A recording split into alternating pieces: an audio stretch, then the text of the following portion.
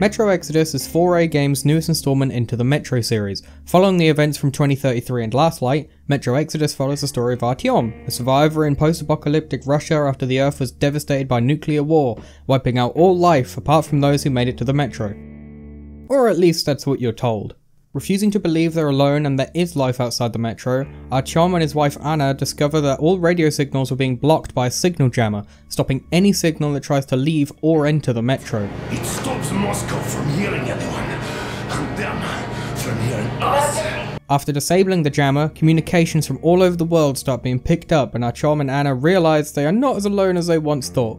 Stealing a train and fleeing from the containment and safety of Moscow's underground metro, Artyom, Anna, her father Miller, who's a big commander boy, and a bunch of stragglers from the Spartan Order set off to discover a new life outside. But the people outside obviously aren't as welcoming to newcomers as you might think. Come out, you bitch! We'll open you up! In this video I'd like to talk about how the game looks, feels and plays, throw in a couple of my opinions here and there, and just give an overall summary of my time playing it. I'll be avoiding most of the key story points, so there isn't going to be any spoilers if you want to try the game for yourself. Metro Exodus plays like you would expect from a first-person shooter.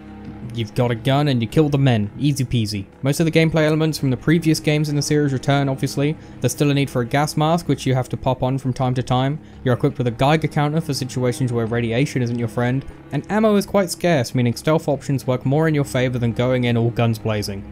Besides, if you went in shooting everyone all the time, you'd eventually run out of ammo and have to resort to stealth anyway. So the ideal approach is to conserve your ammo where you can, and don't draw attention to yourself, and then you'll be fully prepared for the gunfights. This game definitely has the Metro game feel, which is consistent through the series. I don't know what 4A have done, be it the graphics, weapons or environment, or a mix up of all three, but the games in the series definitely have this very clear Metro feel, and fans of the series will be happy to know it's still present in Exodus. Metro Exodus takes place in 3 unique and diverse places. The Volga, set on small islands surrounded by bodies of water infested with big old fish. This is the first location you get to really stretch your legs and experience everything Exodus has to offer. Thunderstorms will slow you down and block your vision, but they just make this area feel more dingy and muddy. With plenty of land and multiple building outposts to take over and loot, this area is nicely rounded and probably my favourite of the 3.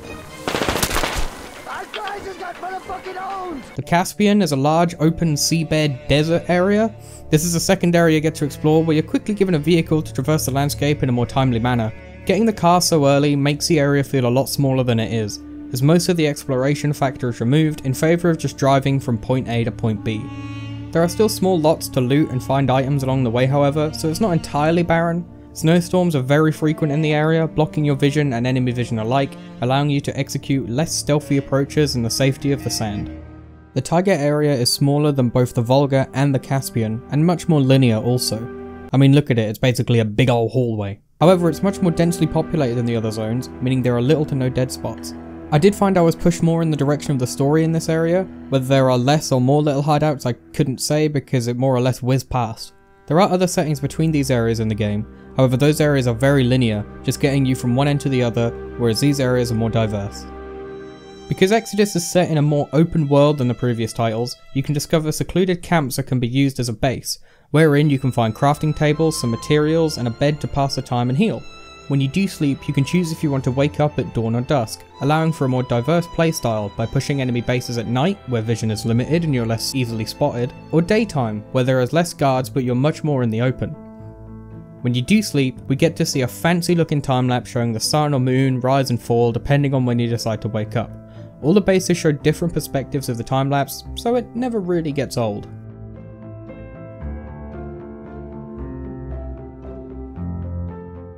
This game also introduces a new crafting mechanic, allowing the player the ability to craft a range of items on the fly that would otherwise be hard to come by, including medkits, filters for your gas mask, tin cans that can be used as distractions, as well as throwing knives, bombs and molotovs, and some ammo types. The full crafting experience, you have to search for a crafting table which allows you to add attachments to your weapons, swap to different weapons as well as clean them to make them more efficient, and also equip new gear that you might find out in the world.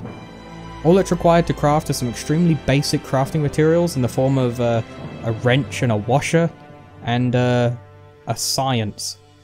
Both of which are easy to come by just from looting enemies, buildings or vehicles, dismantling weapons and finding boxes with loot. And also finding weird glowy mushroom things, because why the hell not, right?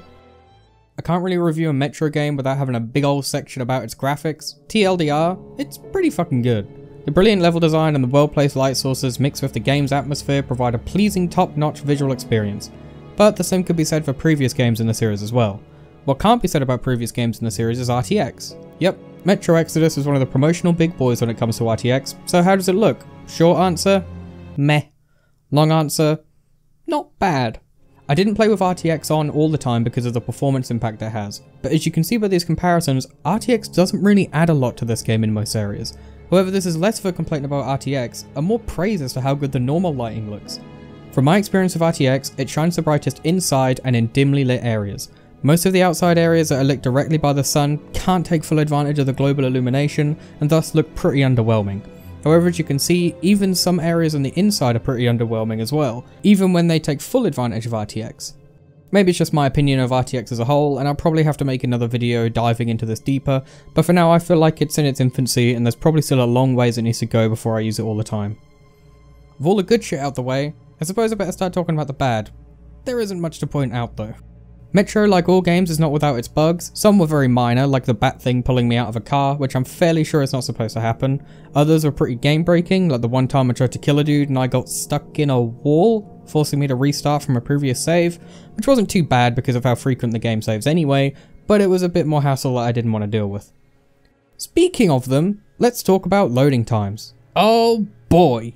Sometimes the loading is speedy, sometimes it takes ages. And when it takes ages, boy, it takes ages. Luckily, there's some dialogue to keep you updated on the story whilst it does its thing, so it's not terrible. In conclusion, I really enjoyed my time playing this game. It's definitely the type of game you can play over and over again and get a different experience each time, either by rushing through it or taking your time and exploring every little nook and cranny. The linear errors will get frustrating as they're plentiful, however more often than not, they're a small setback for an otherwise beautiful game. I was hooked for about 10-11 hours total, which is about what I expected from a game of this scale. I give it a pretty solid 4 out of 5. I had a great time playing it.